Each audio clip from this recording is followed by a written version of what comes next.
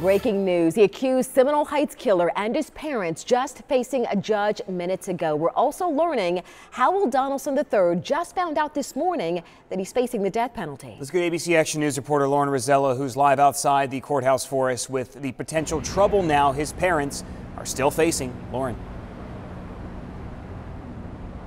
Absolutely. Good morning, James and Dia. Yes, so this Howard Donaldson III just went before a judge. His parents sitting right there in court. I want you to take a look at some video of this court hearing. You can see his parents are sitting there. He's sitting there as lawyers kind of debate what the next few months are going to look like.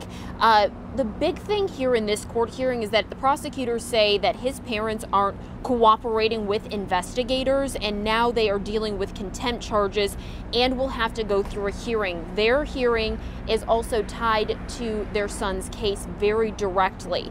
Now, we all know that Howard Donaldson III is accused of killing 4 people in the Seminole Heights neighborhood. Now, I was watching this court hearing, his parents sitting right there in the background, watching this whole thing be debated. They appeared calm, very collected, not really showing much emotion.